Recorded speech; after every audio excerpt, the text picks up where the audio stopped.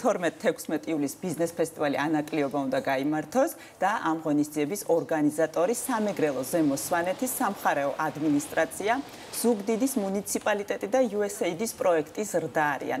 ფესტივალი ტურიზმის განვითარებისკენ მიმართული ერთობლივი ინიციატივაა, რომელში მონაწილეობას ადგილობრივი მოსახლეობა და ტურიზმის სფეროს წარმომადგენლები მიიღებენ.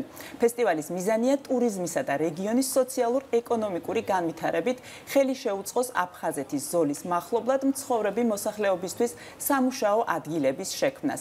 ფესტივალზე 50-მდე კვებისა და სასმელი პროდუქტების კომპანია, ასევე სუვენირებისა და ხელნაკეთი ნივთების მწარმოებელი კომპანიები და ტურ ოპერატორები იქნებიან წარმოდგენილნი. შეგვიძლია მოვისმინოთ დავით კოდუას კომენტარი.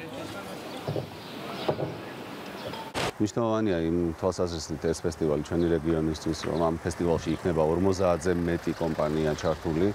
ამავე დროს იქნება 20 წამყვანი ტურისტული სააგენტო ჩამოსული ჩვენს რეგიონში, რომლებიც გაყიდიან თავიანთ ტურისტულ პროდუქტებს და მომსახურეობას.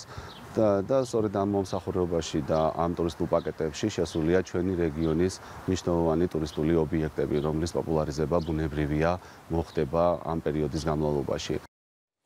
მოკლედ გამოდის, რომ სამეგრელოში კარგი ამინდები იწყება. ასე გამოდის. სხვა შორის ანაკლიაში ანაკლია გამოირჩევა განსაკუთრებული კლიმატური პირობებით, გეცოდინება. და წყლით. კი, ნამდვილად ასე რომ